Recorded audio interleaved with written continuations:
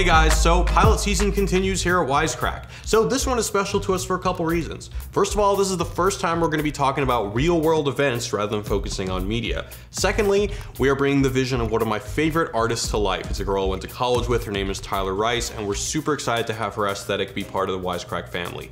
But also I wanted to introduce the voice of this pilot, Jacob, who is my co-founder who created Wisecrack with me about 4 years ago. Hey guys, we're really pumped to get this out to you guys, so let us know what you think in the comments. And make sure you let Larry know too.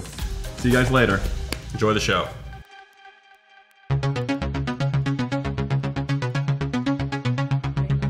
Have you seen the news lately? It sucks.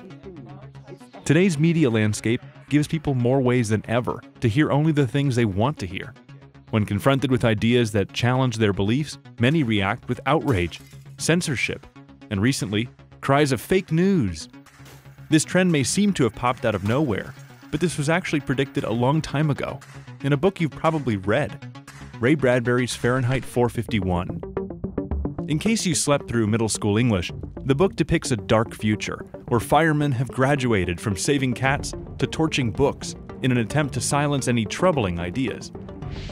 Fahrenheit is usually interpreted as an attack on government censorship, especially since Bradbury wrote the book in the midst of McCarthy's war on communism. But there's actually someone else Bradbury blames for the dystopia his characters live in. You. Well, not only you, but all of us.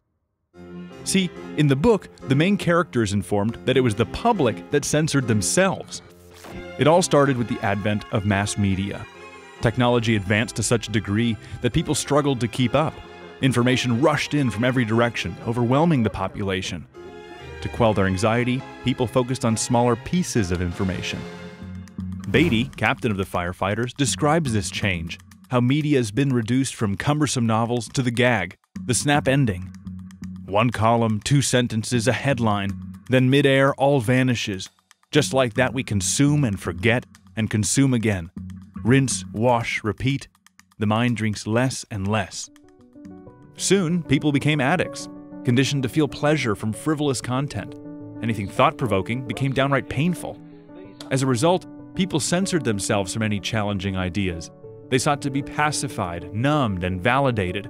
Sound bites, factoids, and vapid drama blaring out any troubling ideas. Blaring out reality.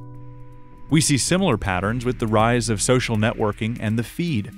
News story after news story that generates as you scroll. Video after video, meme after meme, directly fed and programmed specifically to your liking, just as long as you continue scrolling.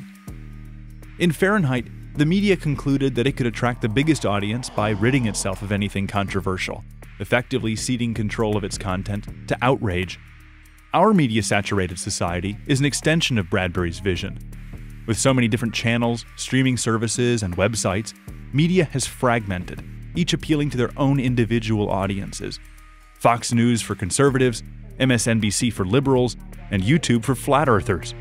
Yet each of these media outlets must pander to their audience, which is why Fox News can't piss off mainstream Republicans, evangelicals, and NRA members, and MSNBC can't piss off mainstream Democrats, progressives, and gun control advocates. The result is isolated bubbles that become harder and harder to burst. It's like Beatty said, offend as few as possible. The truth is secondary to comfort. And once someone finds their bubble, they'll label anything that challenges their ideas as fake news. Both in the book and in real life, people protect themselves from anything that confounds or upsets. They just want to continue watching and scrolling, and watching and scrolling, and watching and scrolling. So what happens next? In Fahrenheit, it's here that the government steps in, encouraging everyone to stay in the bubble and torch any stragglers, sometimes literally. Are we destined for a similar fate?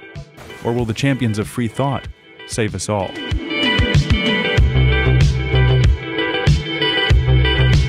Alright, hope you guys enjoyed that. Let us know what you think in the comments below. And also, if you want to see a pretty close to final cut of our next pilot coming out, join us over at wisecrackplus.com. It's our Patreon page, where we're always uploading new cuts and stuff and asking our patrons for feedback. And it's a great community, so we'd love if you guys were a part of it. That's right. It's because of all of you guys, all of our patrons and our fans, that we're able to make all these really cool pilots and work with some amazing artists and animators and musicians.